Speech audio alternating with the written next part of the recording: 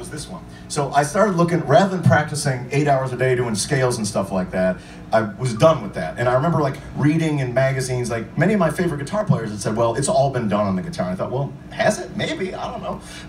I just started deconstructing the idea of the instrument, rather than here are the chord shapes and here's the accompanying notes, and going like, it's a piece of wood. And there's 6 wires, there's a few electronics, and you can tap on them or move them around in different ways that create sounds. If you can make sounds, you can shape those sounds into songs by just repeating them. And so this is an Allen wrench, and an Allen wrench, what it's used for is to like unlock these little string things so you can change the strings. And I was changing my strings at rage rehearsal one day, and the band came in, and Brad sat down with the kid, and we were sort of getting ready, and then I played this, and 2.5 minutes later, collectively we had written this song.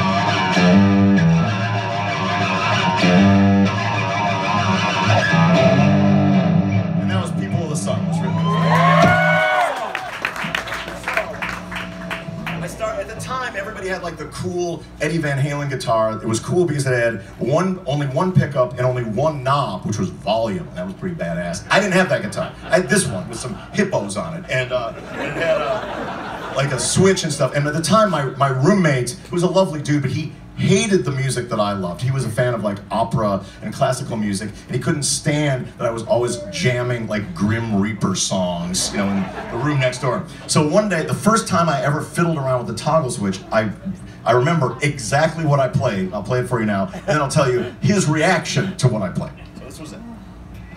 It's like this.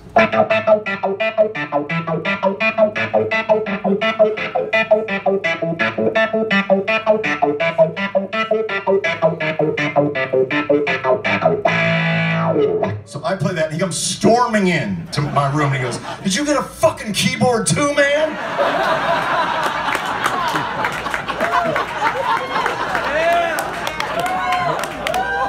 I can hear like La Boheme drifting in from his room over there. But when he said that, I thought, well, he's really angry now. But did my guitar just sound like a keyboard to you? And that was a path to bigger and better things. And that's when I knew that if I was going to be the DJ in Rage Against the Machine, one thing, if you're a DJ, you have to know how to do is scratch. So I listened to a lot of Run DMC and Public Enemy records, and I listened to what the DJs were doing in between the songs and tried to approximate it.